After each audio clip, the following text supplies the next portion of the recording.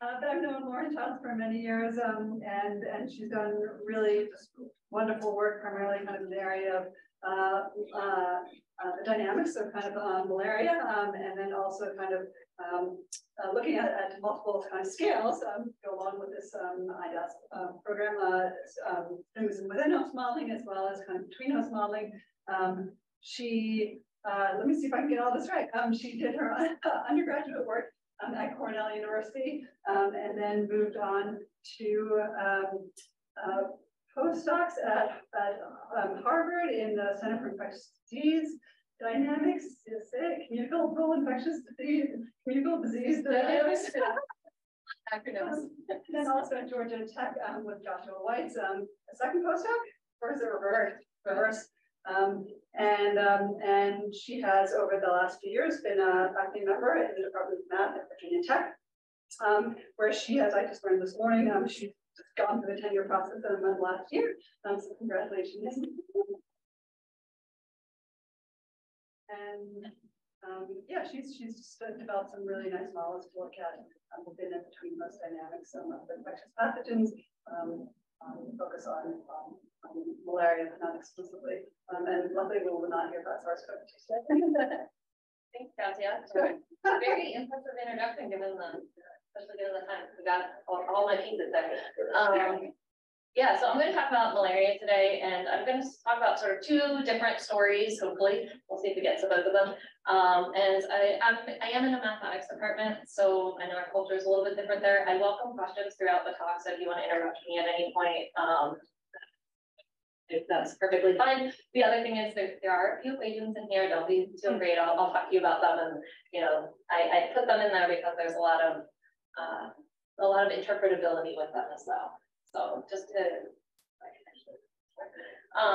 to give you an idea, I like to think about malaria across a lot of different scales. And so all the way from the host pathogen within host interactions with the very complicated life cycle, I'll flash up there briefly a little bit later as well, to all the way up to this sort of regional and international spread. And today I'm going to talk about two aspects. One that's more on the ecological side and thinking about mosquitoes and changing interventions towards mosquitoes and how that will impact malaria and transmission. And one is more on sort of the combination between host idea of development of immunology or immunological protection towards the parasite and how that changes spread. So just to give you sort of a little bit of crash course background here, then when we talk about malaria, it's still a problem in a lot of places around the world. So the map I put up here kind of gives you the areas where we see a lot of malaria. And there's about 250 million cases a year. So if you want to put that on the scale, that's about 2 out of every 3 people in the US, the equivalent of that, getting malaria in a year. And so a lot of people are dying, but which are mostly children under the age of 5. And a lot of that is happening in sub-Saharan Africa. While we don't really have malaria transmission in the US anymore, we did about 80, 100 years ago. And if you're interested, Walt Disney made a nice public service announcement that you can Google and look up. It's about a 9-minute video called The Winged Scourge, talking about the Anopheles mosquito and how it transmits malaria and what you can do. So I highly recommend that. But they did it to help protect and provide information to people in the US. So a little bit about the biology of malaria. So it's a very complicated 2-host life cycle. It requires the Anopheles mosquito and a vertebrate host. I will entirely focus on a particular species, Plasmodium falciparum, and the vertebrate host of humans. And Plasmodium falciparum is only one of 5 species that can infect humans, but it's the one that's responsible for most of the mortality and morbidity that we see, specifically in sub-Saharan Africa, but also around the world. So everything I talk about will be in the context of that pathogen here, if you are the malaria specific. Most of the symptoms that we see are sort of the hallmark symptoms of malaria that include like cyclical fevers or anemia, all happen during one part of the life cycle that happens when the parasite lives within the human red blood cell. And another reason this is such an important stage is that it's the longest stage that we see. So the parasite can live in those sort of repeatedly infecting red blood cells for weeks, months, and even years that we know of. So it's the longest stage that we see, and then it sort of goes through this like liver, blood, mosquito, liver, blood, mosquito cycle that we're seeing. Don't worry about all of the specific terminology. I won't be using those today, but just to give that idea. And when we talk about immunity to malaria, we're usually talking about sort of immunity to disease rather than immunity against infection. And the individuals acquire that immunity typically over the process of multiple exposures. And so when I talk about the immunity project that we're working with, I will go a little bit more into depth about that idea, but really not any immunological depth, but the idea of how that protection comes up. So mathematical models have been a tool that has been used for over 100 years to think about malaria transmission. So Ronald Ross sort of had the hallmark model back in 1911 that really used this idea of compartmental modeling to think about how can we try to stop malaria transmission. So this is a little bit more expanded than the original model. It's sort of the hallmark, what we call Ross-McDonald model of malaria transmission. So George McDonald in the 1950s sort of added some components to it. But what we have is that we've divided our humans into two sort of disease status boxes, susceptible and infection, and our mosquitoes into three, susceptible, infected, and then infectious. And obviously the level of infectious mosquitoes impacts transmission within the humans, and the level of infectious humans impacts transmission in the mosquito population, and we sort of have that cycle that we're working on. It's a really general sort of compartmental model that we're thinking about, and there's a lot of underlying assumptions that go into it. And so there was a really nice paper about a decade ago at this point that looked at all the mathematical models from 1970 to 2010, looking at vector-borne diseases and sort of the proliferation of what that is. You'll notice there's a lot of malaria model papers, but one of the things that was really apparent is that even though there's been this proliferation in papers and like research looking at malaria using mathematical models, a lot of the individual variation is still neglected. And so that's one of the things that I've been really interested in building into these models is that individual variation. And one of the neat things that that paper did is they created something called the Ross-McDonald Index, which was how many assumptions that the Ross-McDonald model made did you really change in these papers. And you'll see that the mode here is at 1, but the distribution is really low. And honestly, I'm sure I probably didn't have any malaria papers before 2000, but I'm sure my papers would fall somewhere in maybe a little bit shifted. But the idea is that there's still a lot to do, a lot of variation that we can build in this. But one of the things that these models did, these very simplistic models did show, is that efforts to control the mosquito population were going to be really a good direction to go. And that's why back in the 1950s, the WHO's Global Malaria Eradication Program really focused on controlling the mosquitoes, but often through methods that maybe aren't the most ecologically responsible. So here is an image of them fogging DDT on the beach with people just there. So these efforts were successful in many places, including in the US, but they were stopped for some reasons, but also once they were stopped, malaria returned to certain areas.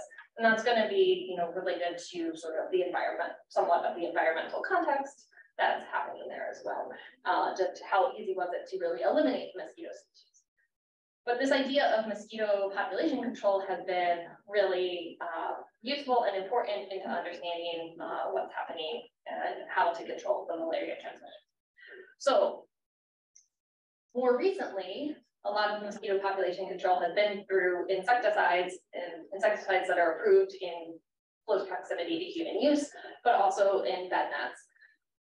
However, at this point, a lot of the mosquito populations, specifically, I'll be talking about sub-Saharan Africa, show insecticide resistance. So the map that I'm showing here is, a lot of locations where they've tested for insecticide resistance, all those sort of little bubbles on this map. And the ones that are colored red are considered fully resistant populations. The ones that are orange are partially resistant, and the ones that are green are considered still susceptible. And you'll notice that there's a lot of red on this map. So a lot of populations that are considered insecticide resistant. So there's been an effort to think about other ways that we can intervene with mosquito populations. And so a group that I worked with at Harvard had some really nice ideas about replacing or adding to insecticides. And these are two ideas that I'm going to talk about, which we actually use the same sort of modeling technique to consider. And so the first is thinking about a specific mosquito hormone, 20E, and that has a lot of effects on the mosquito itself. It's known to be involved in mosquito reproduction, but it also has impacts on longevity and, as it turns out, susceptibility to Plasmodium falciparum. So the work that I'm going to talk about today is using a mimic to that hormone, which I will call DBH throughout. And then the other idea they had is rather than trying to use this mimic to the hormone, what could we think about actually employing antimalarial drugs that are already out there? And so in particular, I'll be talking about the tovaclone, which is a drug that many people get prescribed as a prophylactic when they go to a malaria endemic country. And so the idea was, the parasite is the same parasite in the human and the mosquito. Can we use what we know works to kill the parasite in the human within the mosquito to kill the parasite as well? So I'll be doing this through a discrete model of tracking the mosquito population. And so we are going to divide the mosquitoes up by age, and age being measured in 1 day increments. And then we're going to sort of lead them through their life cycle in terms of eggs, larvae, pupa, and then adults doing different things such as mating, feeding, resting, egg laying, and so forth. We're going to parameterize the components of this related to experimental lab data on the mosquitoes. And then we're going to consider sort of different settings, whether that be the intervention coverage or the insecticide resistance that we're working on. So just to give you some background on the experimental data, so we know that it was determined in the lab that TBH alters specific mosquito traits. So in all the figures that I'm showing, control is on the left and then increasing levels of DBH to the right. And so we see a reduction in egg laying with higher concentrations of DBH. We see a reduction in mating with the higher concentrations of DBH. We see reductions in longevity or enhancements in mortality with the higher levels of DBH. So these are all things that alter the sort of mosquito traits that we're working with. But it also shows a really strong reduction in susceptibility to malaria as well with those higher levels of DBH. So we wanted to think about incorporating these into our model and see what the impacts are.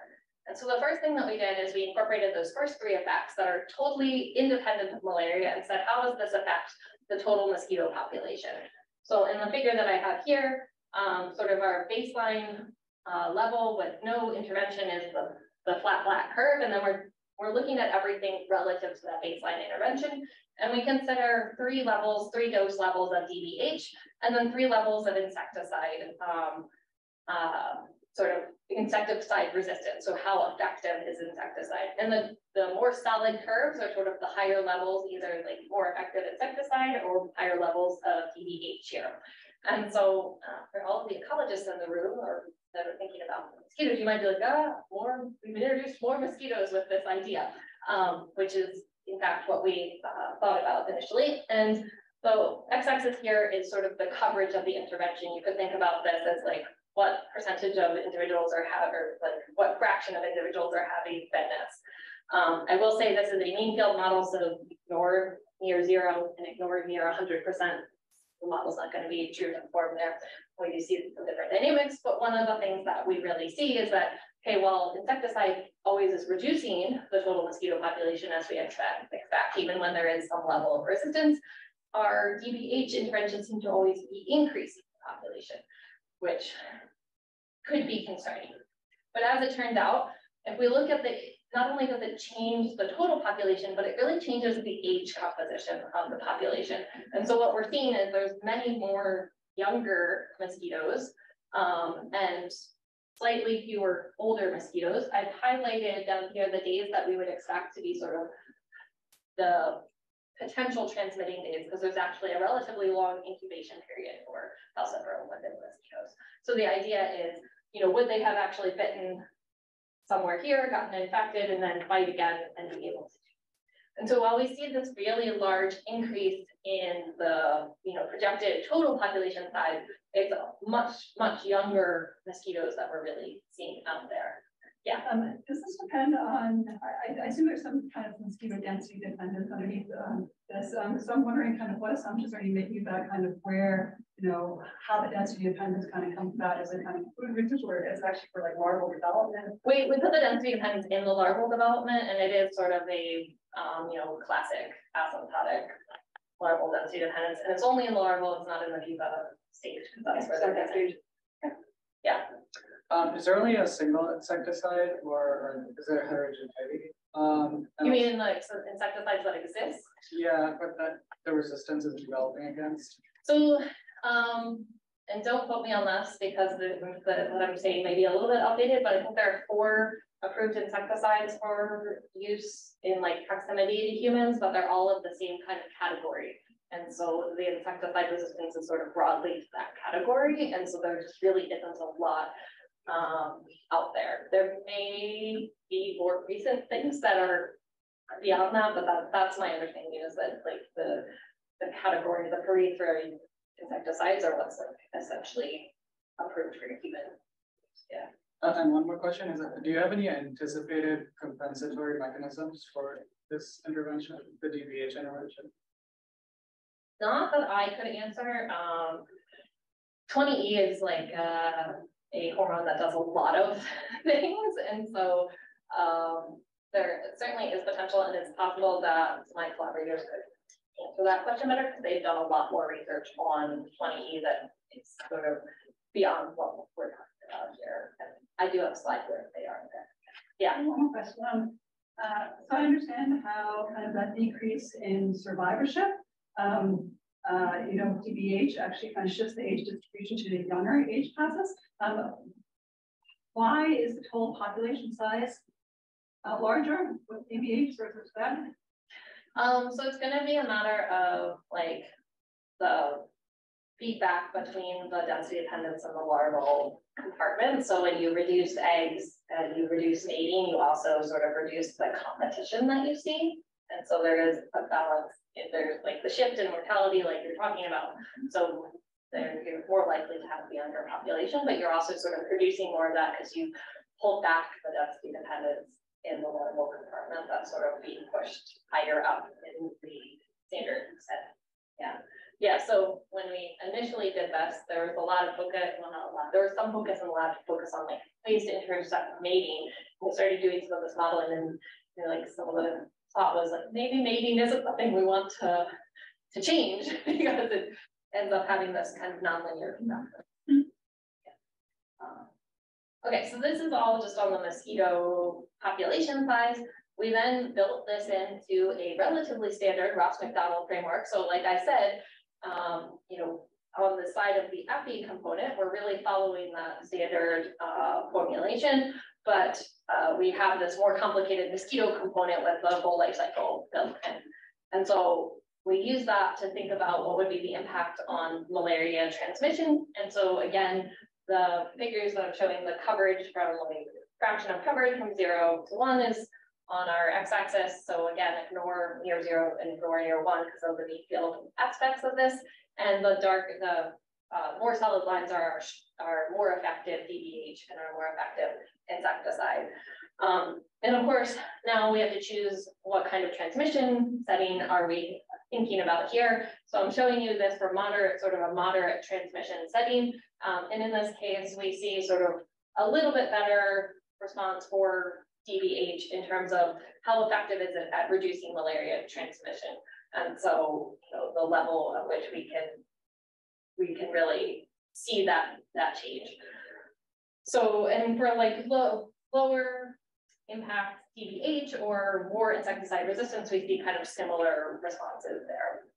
If we put it in different transmission settings, say for example, low transmission settings, we still see the same type of pattern where the DBH does as well, if not a little bit better than the insecticide at reducing transmission. But when we go to a high transmission setting, then sort of nothing's working particularly well that we're doing, but the DBH again is sort of on par to what we're thinking about Yeah.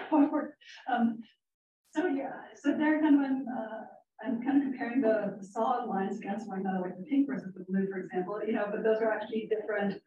One's kind of the DBH of 2 milligrams, right? Yeah. Or micrograms, right? And one's 100% efficacious kind of IDAS. So are those, can we actually compare those things in terms of magnitude? Because it's kind of like apples and oranges, like a little bit. Well, this is going to be sort of the best we can do with insecticide, so full efficacy insecticide that we're working with. And this is just, so this is essentially like any time in the model that the mosquito would incorporate, interact with insecticide, which would be when they're seeing the bed net, then we're going to see that reduction. I think so. They're both unvaccinated. Yeah. So yeah, I mean, obviously, potentially we could change the DBH, but these are the 3 concentrations that we looked at, and so this is like the maximal DBH that we have data to think about. And there's reasons for the choices of the DBH that are related to the levels of hormone that would be in the system. I don't know what those specific reasons are, but not at all. Yeah. So, and I will say, and I didn't mention this, that we're assuming that the DBH would be something that you could have a similar interaction like on a bed net or something like that. So we are instituting that effect in the same way as with the insecticide, which would be like when we would expect the mosquito to contact the bed net. Yeah.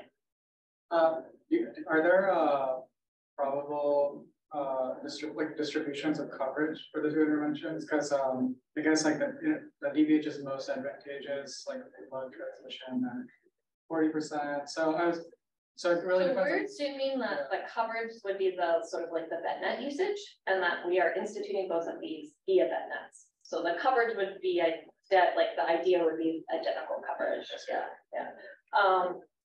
Yeah. And so sort of given this research, there's some interest from chemical companies to think about, could they really develop something like this and put it on a bed net and get it, out to the population. So just in that direction. So just to sort of, this idea here is that if we disrupt that hormone signaling, there's a lot of different effects that happen. And these are related to a lot of traits that are important for vectorial capacity. But we do see this sort of ecological shift towards the younger female population, which could have additional effects that we haven't looked at here. But it does have this potential to substantially reduce malaria transmission, especially in a lower or moderate transmission setting. So that was one idea they had of ways to sort of alter mosquitoes in a different way than insecticide. The second idea that what was brought up was actually using an improved anti-malarial atovaquone, which targets the cytochrome complex in the mitochondria, and so it has a known action against the parasite. It's, like I mentioned previously, it's a common prophylactic or part of a prophylactic given when people travel in malaria endemic countries. And so the idea was, could we sort of give this to the mosquito, and by give I mean allow the mosquito to uptake it through their cuticle and have an impact on the parasite within the mosquito? And the answer is yes. But what we also tested, did it change any other phenotype? So we knew from the DBH work that there was a potential for some things to have an impact on things like mortality or egg laying or mating. But it turns out in the context of atovaquone, we don't see any of those changes. So we have, statistically statistically the same mortality curves, egg laying, all of that. But we do see that it reduces malaria infection. And so sort of the experiment that I will be using the data from in the figures that I'm showing follows from this type of experiment where the mosquitoes are exposed for 60 minutes to atovaquone on a surface. So like they're in a petri dish, allowing it to absorb. Then they are given infected blood and allowed to feed within a 15-minute period following that exposure. And then 7 days later, we test for a particular stage, the oocyst, which is about the time when we expect them to be plentiful. And you can see that in this experiment I'm showing you here, there's a very strong reduction in the infection level that we're seeing. Is the 60-minute dosage for the antimalarial, is that like physiologically relevant, or do you know how the time was chosen? So we wanted to give them like, so I'm not sure exactly how it was chosen, but it's also been tested for much shorter time periods. Okay. But again, we don't necessarily expect similar results, because it's really great. Yes, yeah. So I have a slide somewhere, maybe at the end I can show it, but with that 6 minute, and it's very similar in that sense. The idea again is that potentially we could put this on a bed net of some sort, and then the mosquitoes would land on that, which they commonly do. Landing for 60 minutes is a little bit, may or may not do that, but 6 minutes is certainly a very common time frame that they would sit and wait, and they do often like sit and wait for long periods of time. But yes, we see similar with a 6 minute for sure experiment.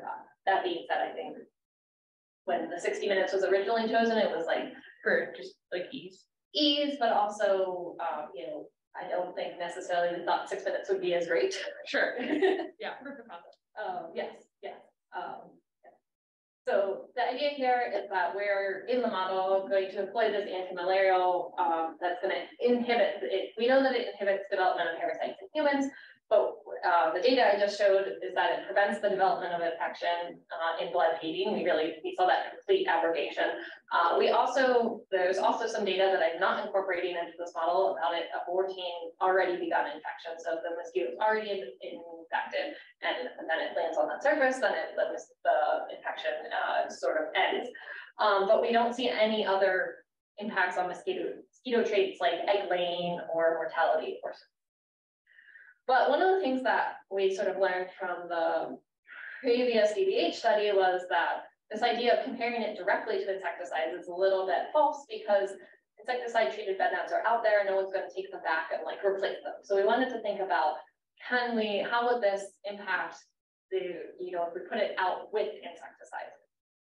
So I'm going to show some plots that are thinking about the impact of atovaquone when we vary coverage and insecticide resistance. And the output I'm going to look at is what I call effectiveness, which is 1 minus the proportion reduction in malaria transmission relative to no intervention. And so in these plots, light yellow means that basically there's no change. In dark blue, we're moving towards elimination.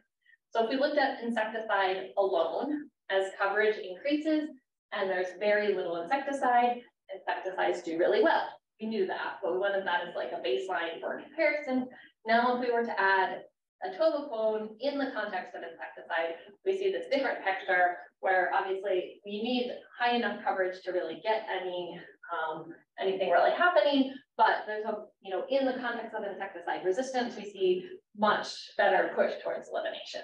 And just like in my previous plots, when the coverage is very small or very large, the main field is not going to do a great job at doing this.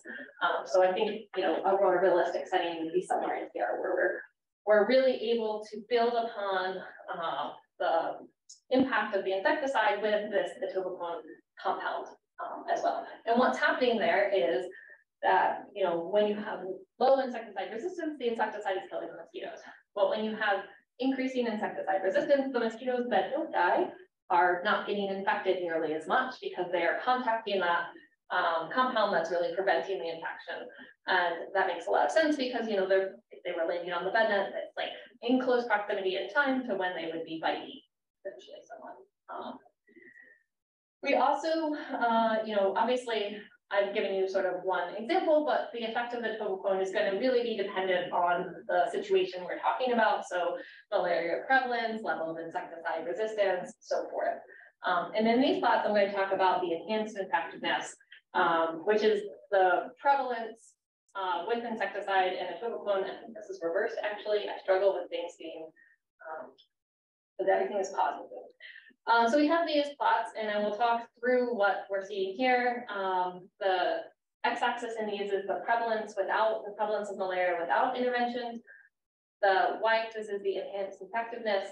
These colors go from full insecticide resistance to no insecticide resistance, and then we have a coverage levels of 20, 40, 60, and 80%.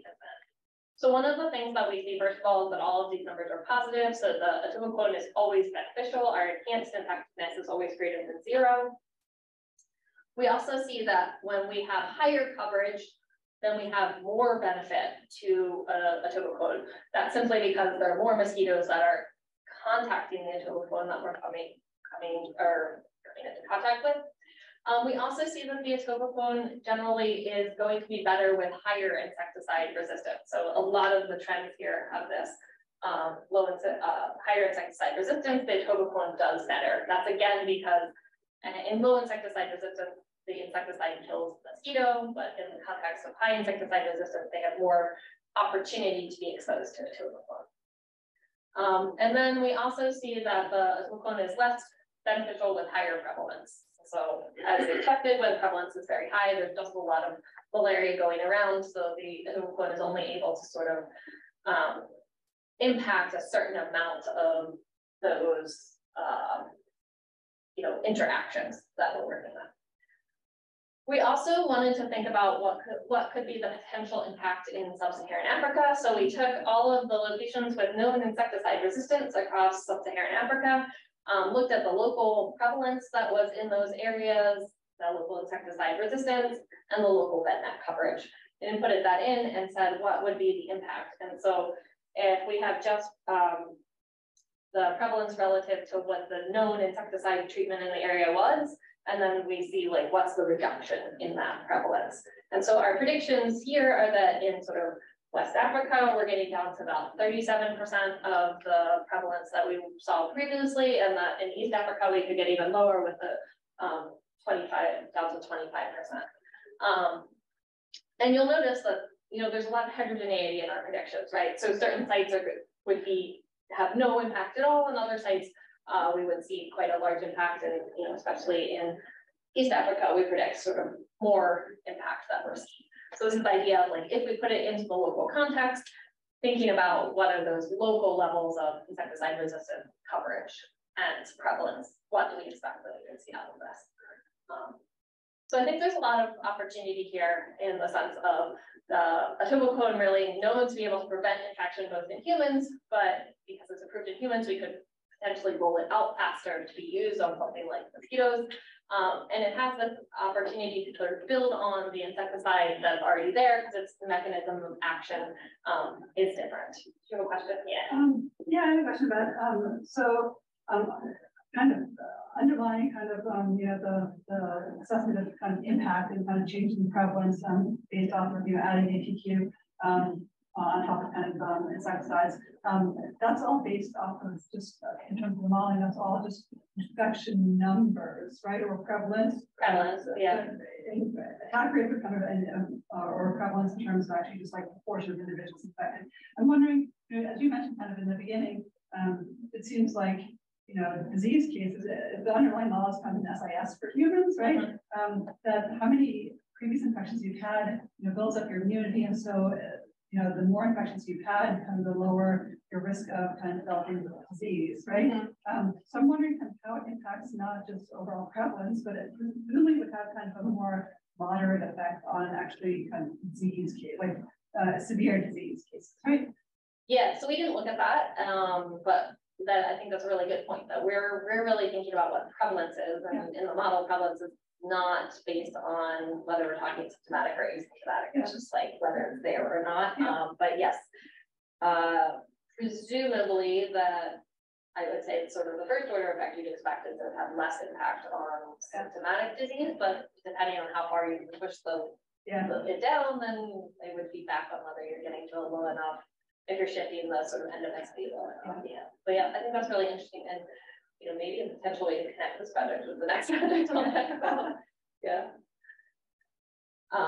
So these two projects were joint work with two groups at the Harvard Chan School, Carolyn Bucky's group and Flamini Patarucchio's group. So lots of other people involved in the work that was done here. So the DDH work was led a lot by Francisco Kite, who was a master's student at the time, and Evie Kakani was a postdoc at the time. And then the atopic work was really the brainchild of Doug Keaton in the lab, with a lot of the spatial modeling done by Ingo himself. Who's now who's a PhD student at the time, but now is a postdoc at. Yeah, so I'll stop here because the next project that I will talk about is different in flavor. If there are any additional questions to ask? Are there questions online? No, I was just going to say what I really like about this is something that people have talked about for a while, right? Is that to control disease, you don't have to control the vector, right? And so this, I think these are great examples. Like you can try to get rid of the mosquitoes, or you can try to get rid of the disease. And I think both of these are really nice because what you're trying to do is, you know, we know those mosquitoes just keep on doing their thing, but you can actually make them less harmful. It's very exciting. Yeah, and I mean, and I really like this because I think the ideas behind them, which were not my ideas, were really kind of creative ideas on how to use information that we already know, tools that are out there. We know 20E has all these impacts on mosquitoes. We know Etobicoke works with humans. Like, can we do something with that? Yeah. To go along with that a little bit, I mean, Andrew Reed's talked a lot about kind of evolution-proof vaccines, right? And I'm wondering kind of, I mean, DDH, kind of the first part of your talk, DDH is not a vaccine, right? But I'm wondering whether, about, you know, going with the opposite point, you know, it's like you're not controlling, you know, mosquito population size, and for a lot of like evolution-proof kind of, you know, vaccines, you're also not controlling kind of you're not trying to reduce the vector population. It doesn't seem like DDH would be evolution-proof.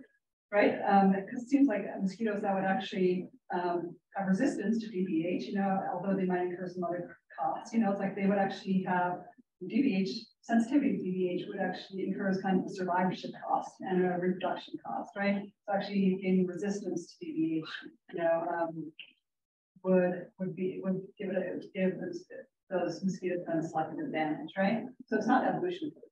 Yeah, I mean, we certainly haven't looked at either of these in the evolutionary context, because I think there are, you know, questions on the side as well that DDH is a mimic to a hormone that is naturally occurring hormone. So I think that, you know, resistance to DDH may sort of push you back towards where you were before, which I think is a little bit sort of evolutionarily different than what you would typically think about, but I think it's a really interesting question. 20E is like a very complicated hormone. It does a lot of things, so it would be interesting to think about, okay, well, if it's changing, if DDH changing factors in different ways, you evolved resistance to different components, how that would impact the problem. Yeah. The question often comes up on the evolutionary side for the Etobicoke, like drug resistance, and would we see that? We haven't specifically done this, but the expectation is there would be less drug resistance appearing in the mosquito compared to what appears in the human. Yeah, so I feel like there's less risk of that end of things, but of course, yeah. And it's great because, but I think from what you showed, it suggests that the drugs that you use against the mosquitoes really stop the oocysts completely, right? It's like more like an all or nothing, and I think that could potentially result in less resistance than if it's a gradual thing or just like it's what it's really doing is it's killing the parasite itself. And so I mean that's what it does in the human, but the thing is that the population size is much larger in the humans, so that's why there's more potential for evolution. Whereas oocyst numbers are generally quite low in general in the mosquito, so you know, it's easier for you. Yeah, no, but I think that helps with avoiding that resistance. Yeah. Cool. And the other thing I was going to say, when I was a graduate student at the University of Edinburgh, so this would have been in 2003. Richard Carter had an undergraduate student for their honors thesis do a pilot experiment to see if you could get rid of malaria mosquitoes or malaria mosquitoes by feeding them sugar water with antimalarials. And the consensus of all the other professors at the time was that was the most ridiculous stupid thing ever. So I will say that it's not that, you know, any antimalarial would work, and they did test multiple things in that, and the Etobicoke was the one that performed well, in part because, well, at least all of these experiments were surface experiments, like you get, and certain of the compounds just don't cross the critical.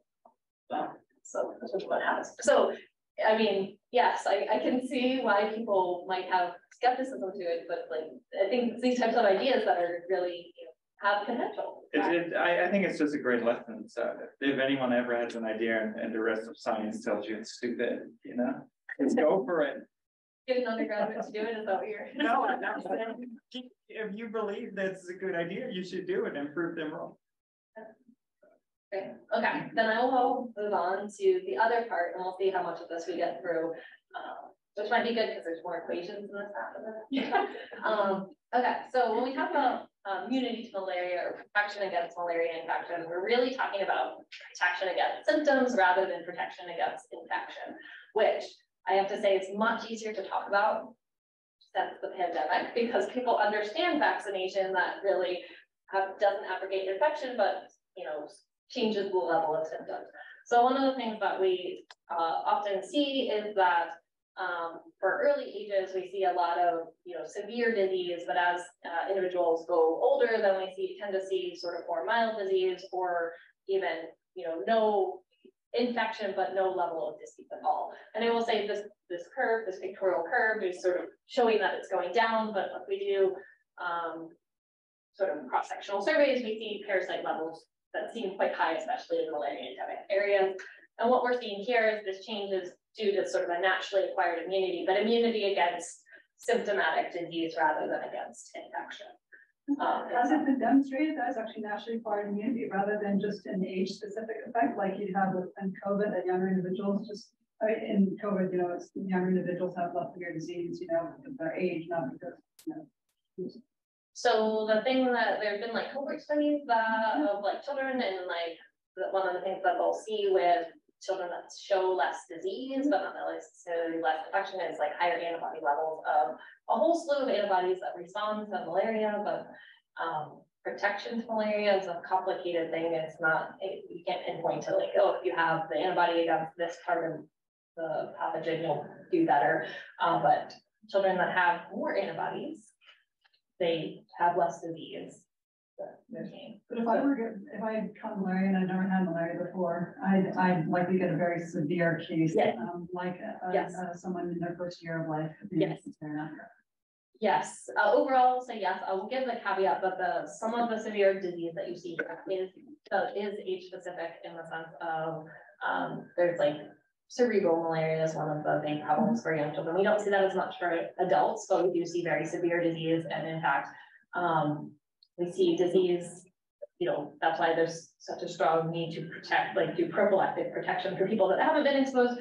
But there's also evidence of individuals living in malaria endemic countries that they leave for long periods of time and then come back and they have much more severe episodes than individuals that have been in the malaria endemic country. So there is evidence that it's naturally acquired. You are correct that there is some age dependence of sort of more mortality, I would say that's more against younger children and sort of developmental things there as well. Yeah. We also see a lot of heterogeneity in malaria infections that are going to be related to things like age, but also other things like variation in environment that we have, and things like seasonality. So I want to highlight a couple things over here in these age prevalence curves. And so you'll see that some of them are very flat with age and some of them are very peaked with age. And so one of the things that we see is that in low transmission regions, we see a much more flat profile where prevalence is sort of consistent across ages. Whereas in high transmission areas, we see prevalence being more peaked in younger aged individuals that we're thinking about. And so we're going to the model is going to sort of loosely show patterns of this type that depending on the transmission setting, we see different prevalence profiles with age. There's a lot of factors that affect immunity at the population level that we're interested in thinking about. So interventions such as vaccinations or mosquito control, but also things like human movement between different locations that have different potential for disease spread. And of course, environment like seasonality, climate, and elevation. I won't be talking about these at all in this project, but they are topics that we're interested in using the model to think about. So the model that we have here is a model that has 5 compartments for the human side of things. So this side and 3 compartments for the mosquito that we're looking at. But on the human side, we're also incorporating age. So it's a partial differential equation, ordinary differential equation, joint model. We have partial differential equations to describe all of our human compartments that we're looking at. And sort of, we have susceptible humans, we have infected but not yet infectious humans, and then we have asymptomatic and symptomatic disease that we're working with. And we have a vaccinated compartment that actually is going to consider vaccination that is sterilizing, because the currently licensed malaria vaccine is a sterilizing vaccine. I'll talk about that in a little bit. And then on the mosquito side, we sort of have this more simplistic, susceptible, exposed, and then infectious direction.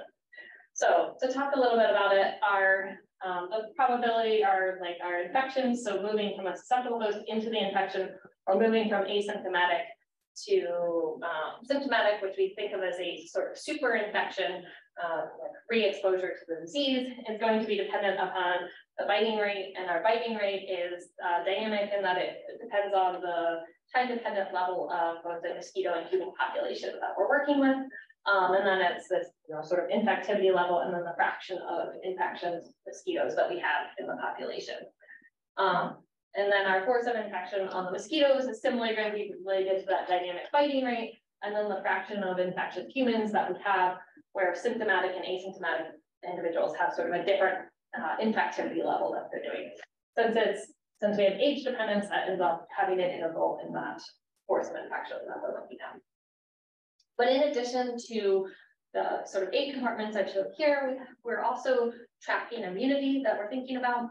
And we're going to track 2 types of immunity: anti-parasitic immunity. So that's this idea of the RTSS vaccine, where we're really stopping the stage from the mosquito into the human, really blocking that, just the start of the infection. And that's why they get that separate compartment where they cannot be infected for at least a period of time.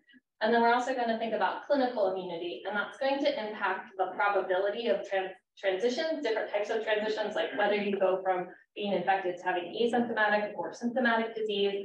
What's the likelihood that when you are sort of clearing the infection, you fully clear the infection, or you clear back to sort of an asymptomatic level, and also impacts on sort of the likelihood of super infection to drive you from asymptomatic to symptomatic. And so we're going to track 3 types of immunity in this model. So we're going to track maternal-derived immunity. We know that's really important for protection in about the first 6 months of life. And so that's going to be entirely dependent upon the level of immunity of individuals of sort of childbearing age in the population. And then we're going to track vaccine-derived immunity. That's totally going to be related to this specific vaccine that we've involved.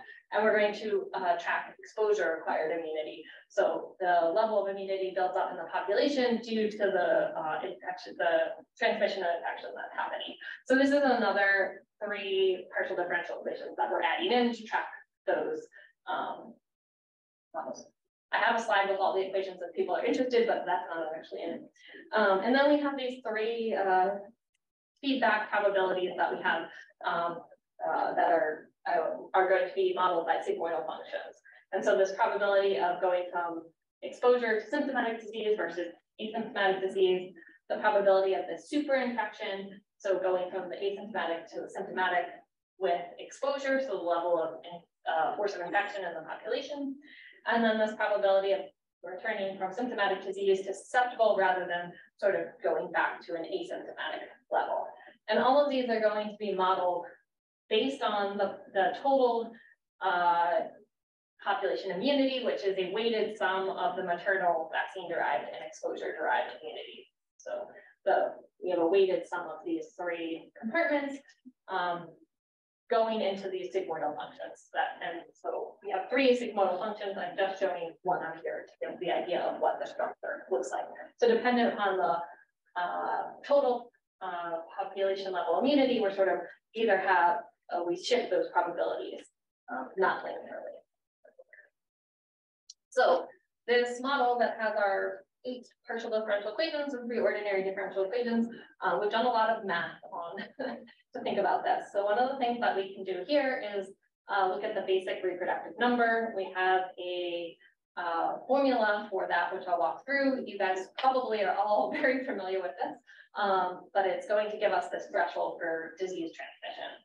So for this model, we can write down a specific form for our R0 equation, which is going to be the square root of sort of the mosquito to human mosquito to human transmission routes and the human to mosquito transmission routes. We can really break that down and think about where are all of those components coming from.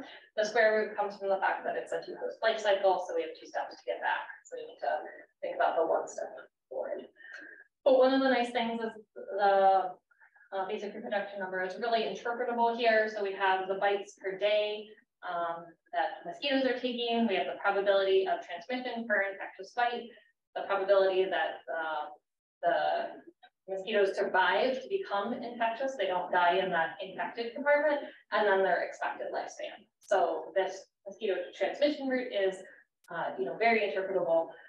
The human to mosquito transmission side is a little bit more complicated, but we can still break down and think about all of the possibilities. And again, the integral comes from the fact that we have age as a component we're working with. So we have, again, the bites per day that a human receives. And then we're going to have dependency on the symptomatic and asymptomatic, but not instead of the levels of those compartments. What these quantities are really telling is sort of in this context, the expected time that an age alpha person spends in the symptomatic compartment, which is going to be dependent upon a few things, such as the average time that they're in the symptomatic compartment times the probability that they actually reach it. So we get, you'll notice we have those Greek letters that represent our supermodal functions coming in here. So we have a sort of a lot of nonlinearity built in.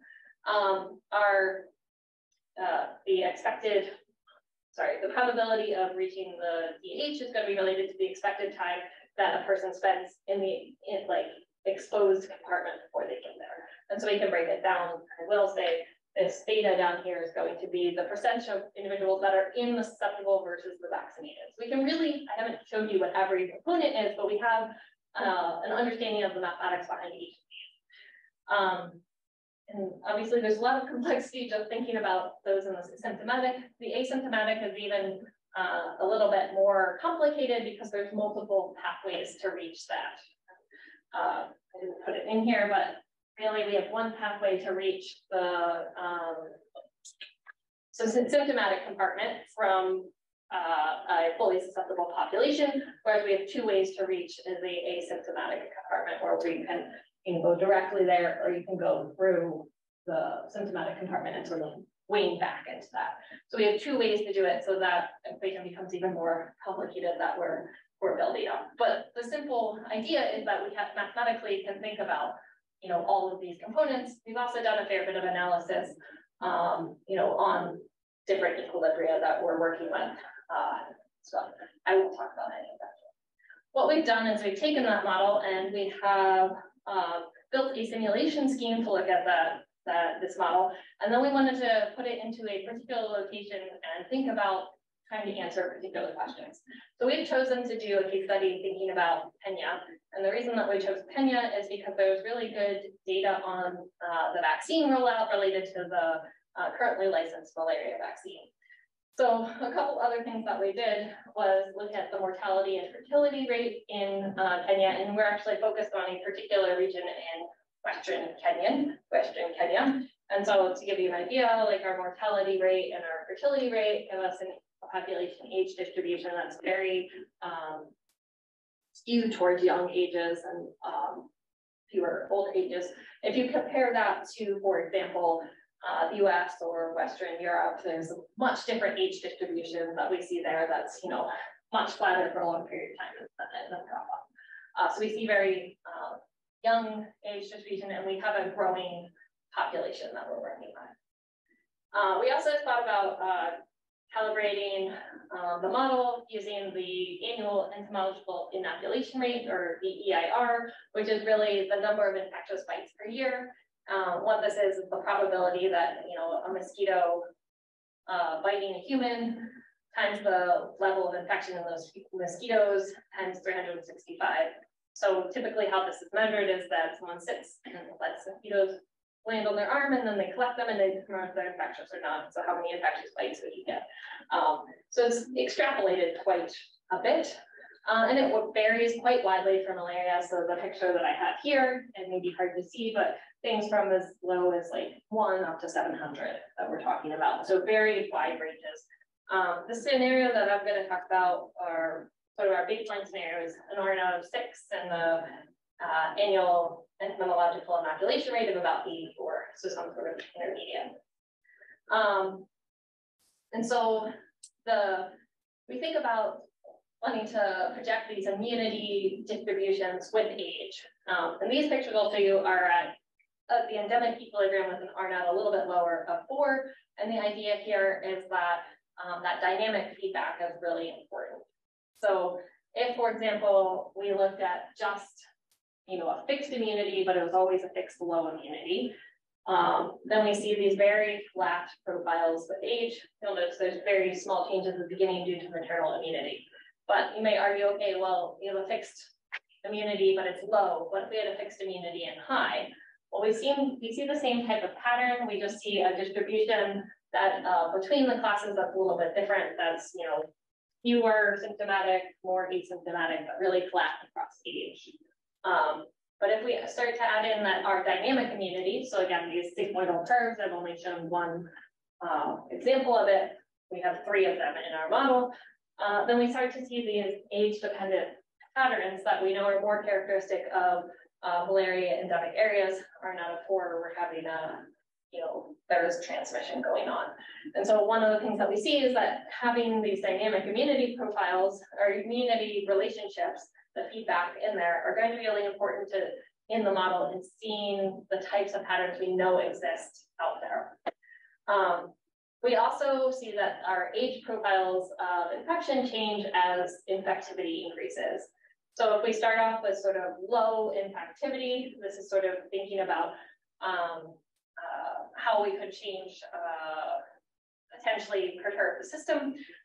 We see sort of this equal level in disease types, and as we increase infectivity, then we see it's sort of an early peak in symptomatic disease, and if we ramp up infectivity even more, we see a very high peak in symptomatic disease for young individuals that would work. And so we wanted to use this model to really think about things like different types of vaccination and how that would impact the population. And so the one example I will show you is thinking about the RTSS vaccine, which is the world's first approved malaria vaccine. It was approved back in October of 2021, so a little over a year now. And there were key pilot studies in Kenya, as well as a few other locations, but we'll be using the data from Kenya. And if you're unfamiliar with the with the vaccine, it's a 3-dose vaccine given to children between 5 and 9 months, and now there's a 4th dose for those at 15 months.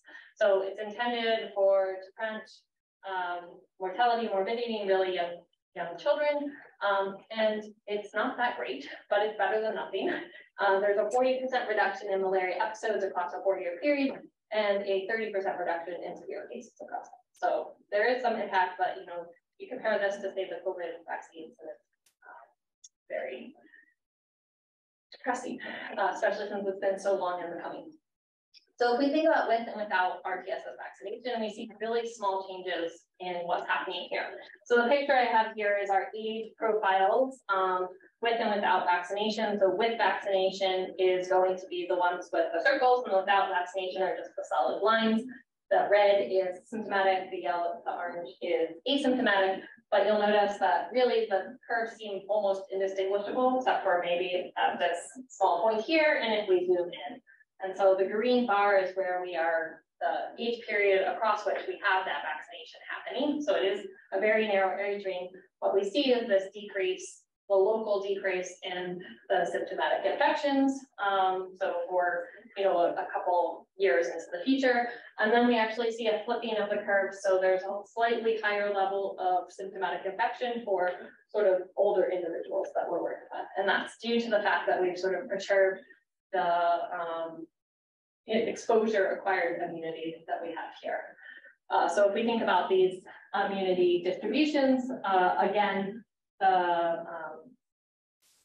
we're looking at our age profiles up to age 15, and I'm showing here immunity, maternal immunity and exposure acquired immunity. And again, the green bar is the vaccination type age range that we're looking at. And so what we see is that have this dip in the exposure acquired immunity. So individuals or the population in general is having less exposure that's happening, given that the vaccination is happening at a particular age, and that leads to the vaccine leads to temporary protection, but then this later on flipping that we see. And that this sort of response is also noted in the literature. There is less worry about severe disease at this age versus that age due to the sort of the developmental changes that I was mentioning previous. So one of the things that with this model that we've added in is this the population immune profiles and the ability to track them in this dynamic feedback way that really seems important for capturing the age dependence that we see there. So other models don't really have this sort of dynamic feedback that's going in. It's able to reproduce changing profiles of malaria immunity under a lot of different directions. And it's able to assess the utility of the currently known or currently licensed vaccine, but there's a lot more vaccines that are sort of in the works that change different, have different characteristics. And so we're really interested in using this model to assess other types of vaccine, or, in the context of, big cities, small towns, population movement, and things like that. So we're currently working on a lot of extensions. So this work is done with a collaborative group that came out of a mathematics research community research workshop that I was co-leading on. And so unfortunately that happened during the pandemic, so it was all virtual, as you might have guessed from that. But the 6 people highlighted in red here are the people that were involved in this specific project. And we have gone on to, continue to work on this. We actually got to finally meet in person last summer, which was really great. And we have something to say, we have another workshop coming up where we're gonna get to meet together again. So that's been really fun. But a lot of the people here are sort of early career, which has been really fantastic. And so with that, I want to thank you all for having me, and I'll take some more questions. I know we're a little bit sort of running over, but before I do that, I do want to highlight one quick thing. I'm co-organizing a virtual mini conference between the Society of Mathematical Biology, Mathematical Epidemiology subgroup and the Population Dynamics, Ecology and Evolution subgroup, which will run later this month, 1 to 4 Eastern, Sunday, Monday, Tuesday. So I highly recommend look it up if you want to snap the QR code. You're welcome to do that, or you can send me an email and I can, link you to where the information is. But I think it'll be a really great conference, and it's really neat to see sort of the aspects both on the epidemiological side, but the sort of ecology and evolution side. It's free, it's virtual, so I hope that many of you guys will be interested in that. So thank you.